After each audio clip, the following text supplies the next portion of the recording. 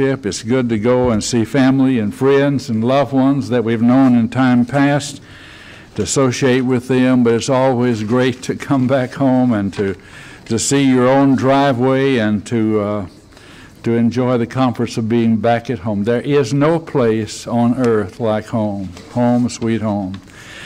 I want to talk to you this morning on the subject of being wide awake, being a wide awake Christian. There have always been people, I suspect, that have gone to sleep in church services. Eutychus is mentioned, of course, as Paul came across to Troas and preached till midnight. Acts chapter 20 and verse 7, we find that there was a young man sitting in a window, and it was late at night, I'm sure, when he was sitting in the window, and he was slumped down and fell and was taken up, and Paul revived him, and this man's name was Eutychus. He was not the only person that slept in church. And if you have problems sleeping in church, maybe we ought to do what one preacher did. One preacher got up and said to the person next to someone out there who was sleeping, "Would you wake brother so-and-so up?" And the fellow who was sitting beside him said, "You put him to sleep, you wake him up." So I will probably not try that trick anyway.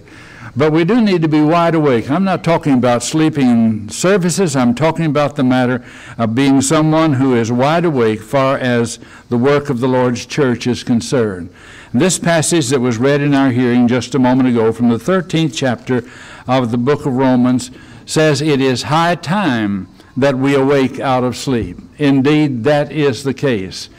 The Lord's church, I believe, is a sleeping giant. I'm talking about spiritually, and far as the opportunities that are before us, the Lord's church is one that has tremendous prospects and possibilities, and yet in many cases we're asleep to those opportunities, asleep to those possibilities, and we need, as this passage would say, we need to love one another. The passage makes that point in verse 10. Love worketh no ill to his neighbor, therefore love is the fulfilling of the law. And that knowing the time is now, it is high time to awake out of sleep, for now is our salvation nearer than when we first believed. Those who have obeyed the gospel of Christ, who have served the Lord for a great many years, are closer to the end, is what he's saying.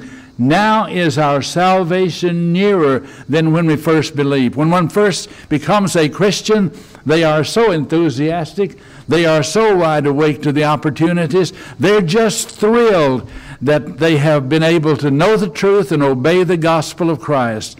It's always a thrill to me to baptize someone into Christ.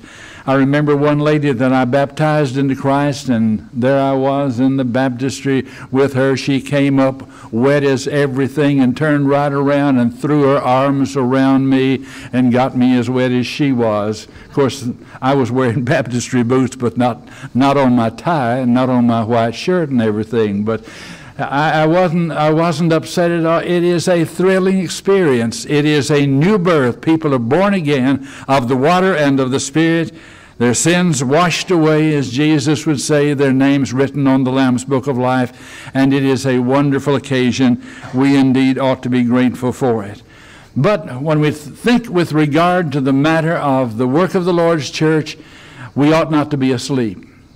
The passage in 1 Timothy chapter 3 and verse 2 speaks with regard to elders in the Lord's church to the effect that they are to be vigilant, sober. That means that they are to be absolutely wide awake. But not only are elders in the church to be awake, all of us are to be awake.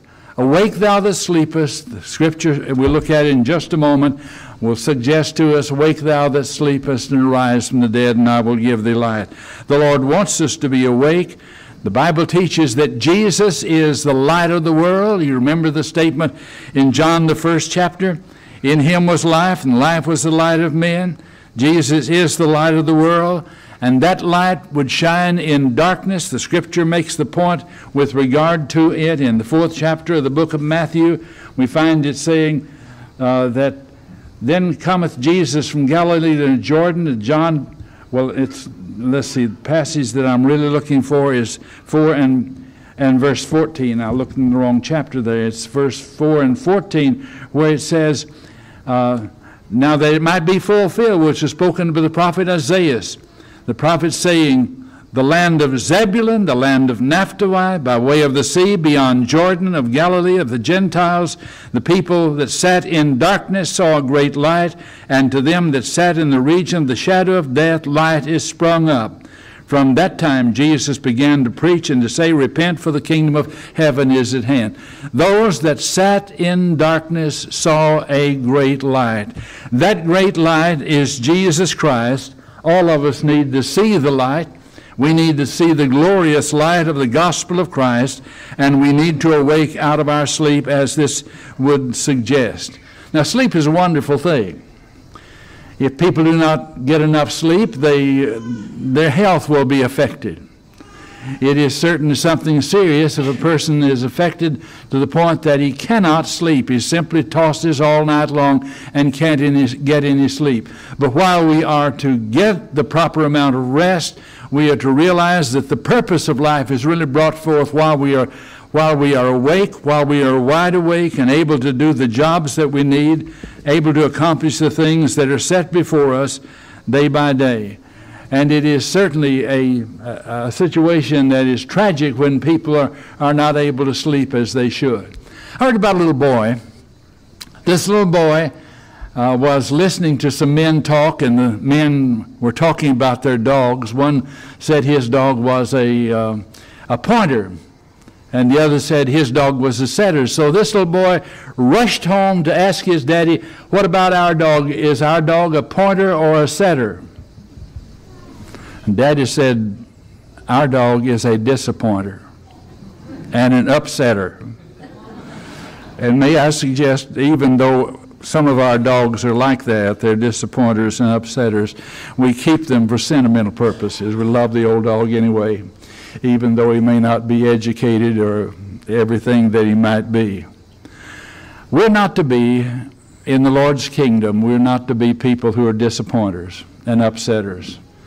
We are to serve the purpose that God would have us to serve, and we are to strive to do that as the Lord would direct us to do that, and we are to use the opportunities that we have. Jesus Christ, the light of the world, should awaken people. He should awaken the people as far as the world is concerned.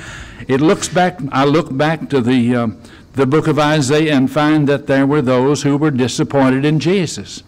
They simply found that he was not what they expected to be. And they were disappointed in him. He disappointed them, and he upset them. And there were problems along that line. In Isaiah chapter 53, we find it saying with regard to our Lord that he was wounded for our transgressions. He says, he was despised and rejected, a man of sorrow, acquainted with grief, and we hid as it were our faces from him. He was despised, and we esteemed him not. Surely he hath borne our griefs and carried our sorrows, yet we did esteem him stricken, smitten of God, and afflicted. They turned their faces away from him. The leaders of the Jews rejected him and did everything they could in order to get him finally put to death.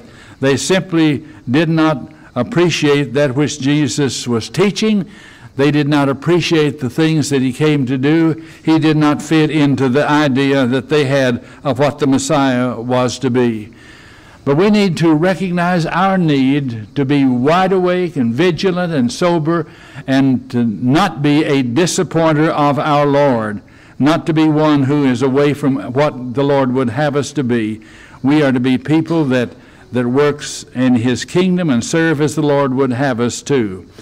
In Psalms chapter 90 and verse 12, we're told with regard to being awake and vibrant that the days of our years are 70. And then he says, so teach us in verse 12, Psalms 90 and verse 12. So teach us to number our days that we may apply our hearts to wisdom.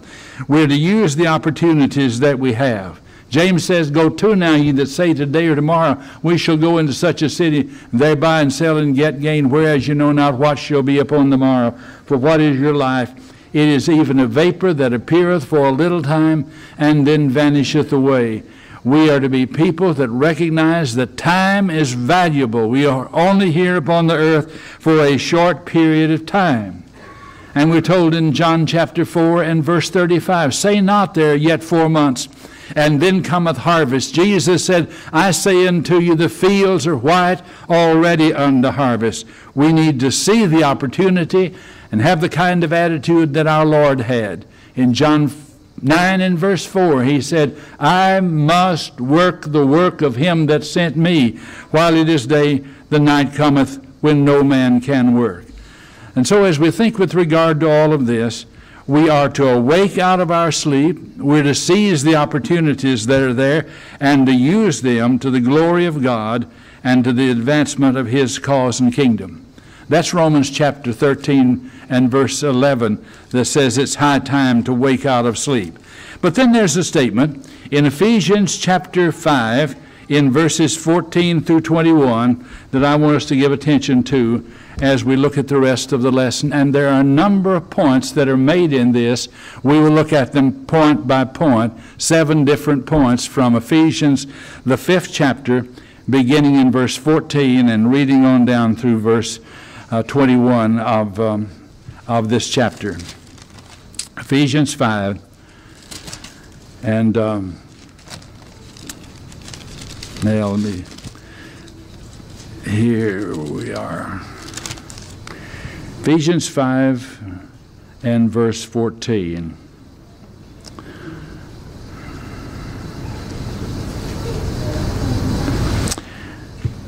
Paul says, wherefore,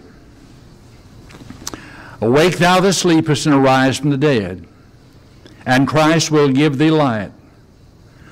See that you walk circumspectly, and not as fools, but as wise, redeeming the time, because the days are evil.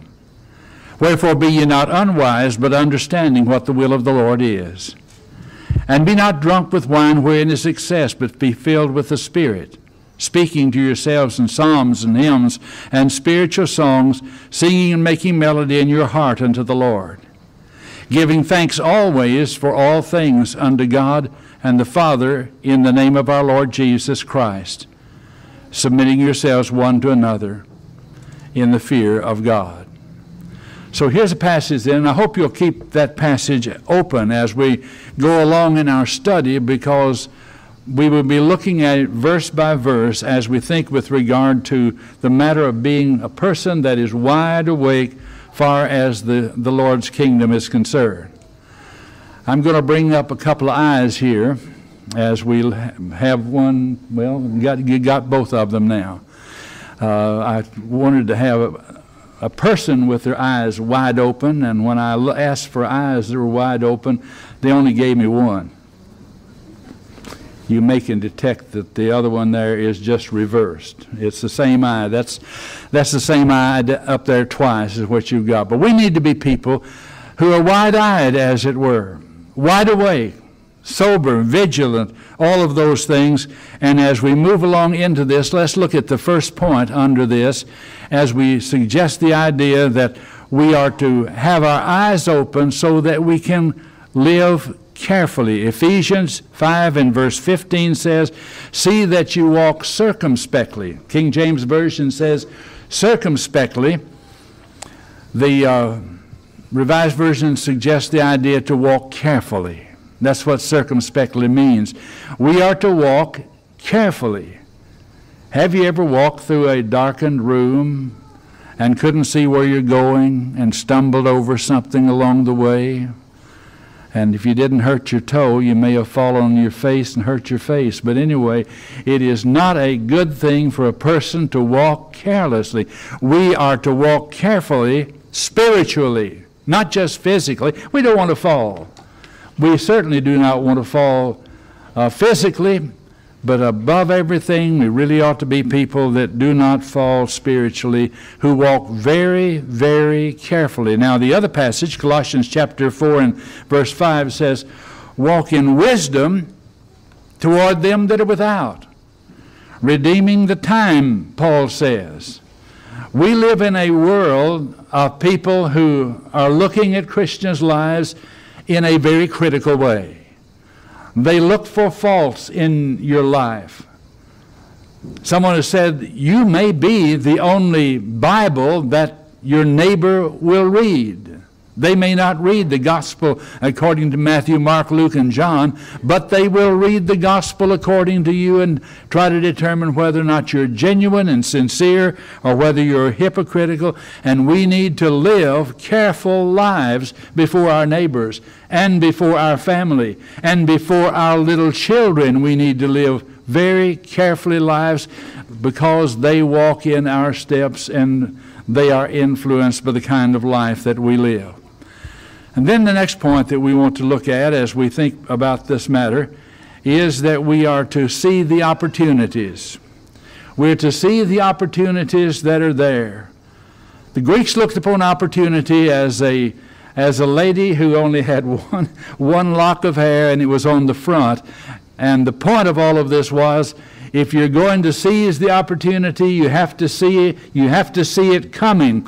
She didn't have a lock of hair for her to grab a hold on after she's passed. Opportunities that are passed are just wishful thinking for us. We need to be ready for the opportunities and to seize the opportunities.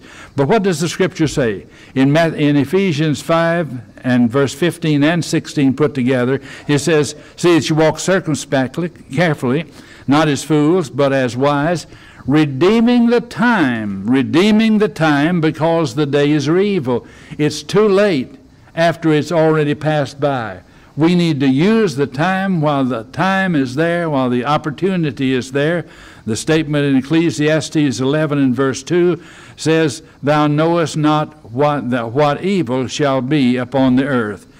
And there's another passage underneath this. It comes up, Galatians chapter 6 and verse 10. As we have therefore opportunity, let us do good unto all men, especially unto them which are of the household of faith. The Christian has responsibility to others, but it is one that is connected with opportunity. As you therefore have opportunity, we need to look for the opportunity, use the opportunity, and do it to the glory of God and to the advancement of the cause of our Lord and Savior Jesus Christ. So we are to be people that are wide awake as Christians, carefully in our living and seeing the opportunity. And the third point is that we need to be people that study God's holy word. We're to study God's holy word, and this passage makes that point in verse 17. You see how that we've looked at verse 15, 16, and 17. In verse 17 it says, therefore be ye not unwise, but understanding what the will of the Lord is. How can we understand what the will of the Lord is unless we study what the Bible teaches with regard to the will? Faith comes by hearing, hearing by the word of God. We're to know the will. We need to be people that study. And that passage in Acts chapter 17, 11 says, these were more noble than those of Thessalonica, talking about the Bereans, that they received the word with readiness of mind and searched the Scriptures daily whether those things were so. They were a people that studied, that laid up God's word. And if you look underneath this, we'll find that the statement here, study to show thyself approved unto God as a workman that needeth not to be ashamed.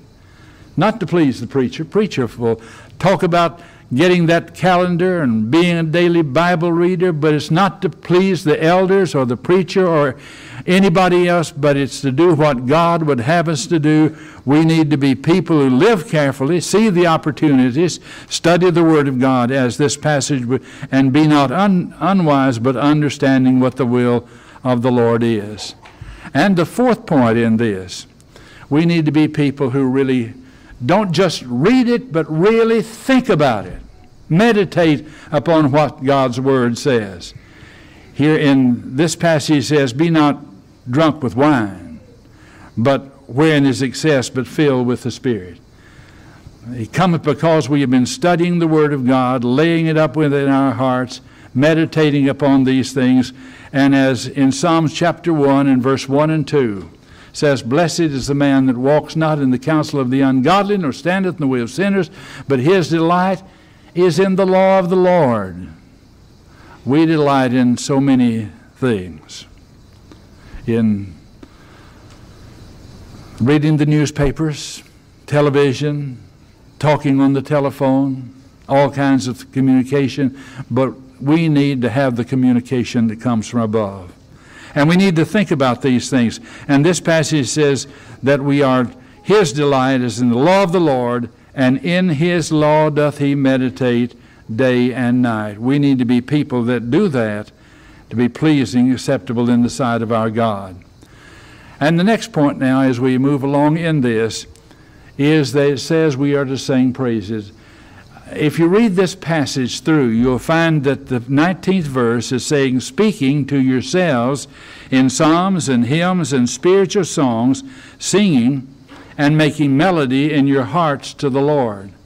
How does that fit in with living carefully, seeing the opportunity, studying the Bible, meditating upon all of that? We need to study, we need to sing, but not just when we come to services, not just when we come to church. We need to sing praises to God whenever we have an opportunity. It has a lifting influence upon our hearts and upon our lives.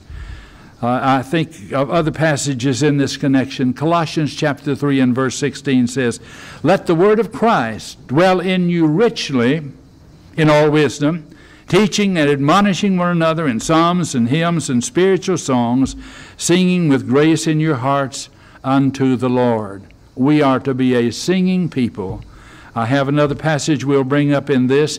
It says with regard to Paul and Silas, they were on that missionary journey and in prison. It says at midnight, Paul and Silas prayed and sang praises unto God, and the prisoners heard them. They weren't in worship services. They weren't just having a prayer, rather having a song before the Lord's Supper. They were singing praises even in that prison, and the prisoners heard them. And another passage in this connection. Matthew chapter 26, it says, and this is right after the Lord's Supper had been instituted, and they went out to the Mount of Olives. It says, and when they had sung an hymn, they went out to the Mount of Olives. This is Jesus and his disciples here. They had instituted the Lord's Supper. Now what I'm saying is, of course we sing in worship services, but we are to sing on other occasions too, whether in prison or whether we are with a group of people, as the Lord was with these disciples. They sang a hymn. They went out to the Mount of Olives. Singing should be a part of the Christian's life.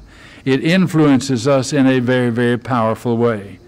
And then think with me also, we're told to be thankful. Be thankful.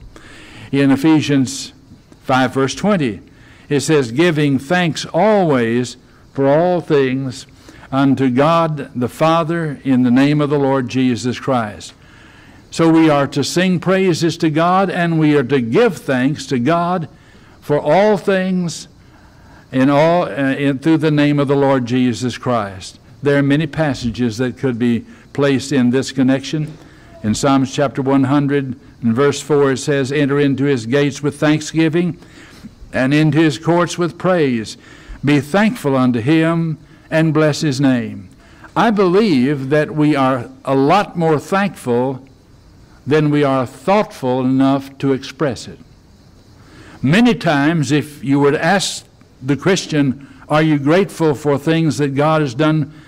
And then ask, well, have you thanked him for that? No, I haven't thanked him. Haven't thanked him, but I'm grateful. We need to be grateful enough to give thanks to God. In Luke chapter 17, a very familiar passage because of what had happened, the Lord had encountered 10 lepers. 10 lepers, and he had healed all 10 of them. He had sent them on their way, and as they went on their way, as he had commanded them, they were healed. And then there was one that came back, just one.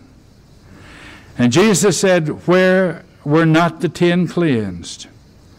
And where are the 9? Incidentally, the one that came back was a Samaritan. You would think that the Jews would have been taught enough that they would have been appreciative enough, but no.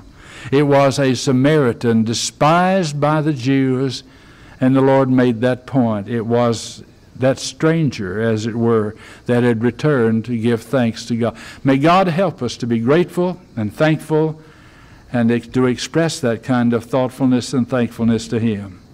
So, wide awake. One more point. As we think with regard to this, we are to be humble Christians.